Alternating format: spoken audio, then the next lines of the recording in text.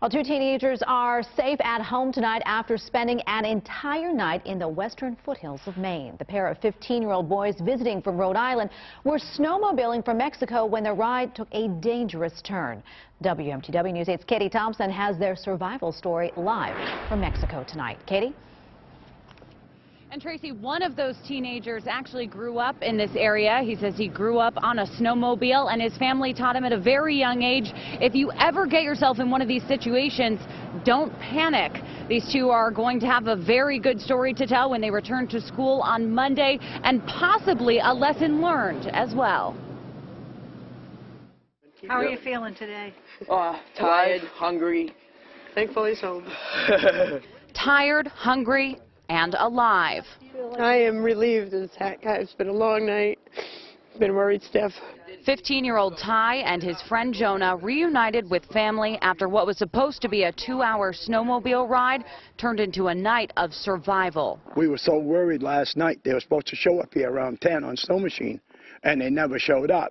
About halfway into an evening ride from Mexico to Andover, the boys' snowmobile became stuck after venturing down an ungroomed trail. We sat down for 5-10 minutes and we started feeling our toes going numb. So we started moving around, started warming up a little bit.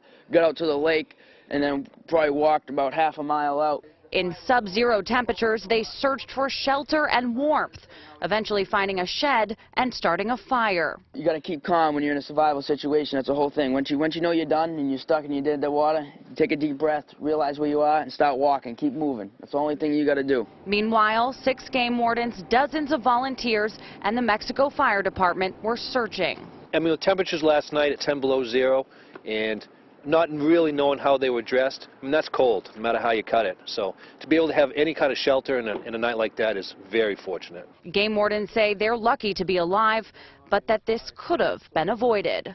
I would consider this to be a pretty inexpensive lesson for these young men. I know the heart of a 15-year-old boy, and I understand it, but let's take that, what we've learned, and let's apply it for next time. And Maine game wardens say they advise against snowmobiling after dark, especially with temperatures as low as we saw them last night. But they said if you do, you just really have to be prepared for anything. Just an incredible story overall.